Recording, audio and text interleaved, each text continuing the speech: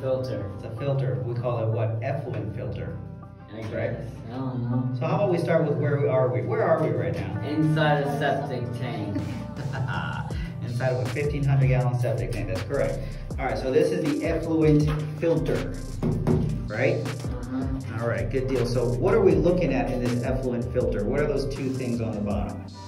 Posts. Posts. What are they for? To hold it up, So right? it doesn't fall. All right, because it's connected to the outlet pipe and it needs support. Okay, so when wastewater comes into this tank, it divides itself in 3 separate layers. Top layer is the fog, fats, oils, and greases. The middle layer is effluent, and then the bottom layer is called what? Sludge. Sludge, my man. That's right.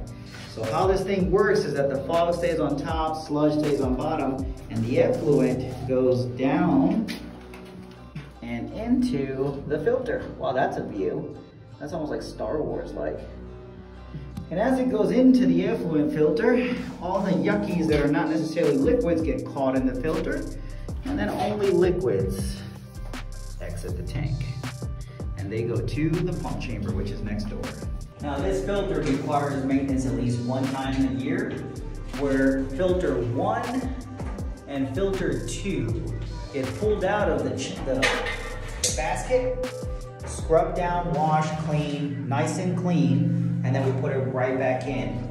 Now it has to be done once a year, because if it doesn't, then the filter clogs up and the septic tank backs up, which means the filter is doing its job. So yay, but a backup always sucks. So anyways, 1 time per year. How cool is that? Really? Yeah, that's cool. All right, so let's get there. And we're gonna take... Let me see. Isn't it cool? Yeah. Yeah, anyways. All right, boys, good work.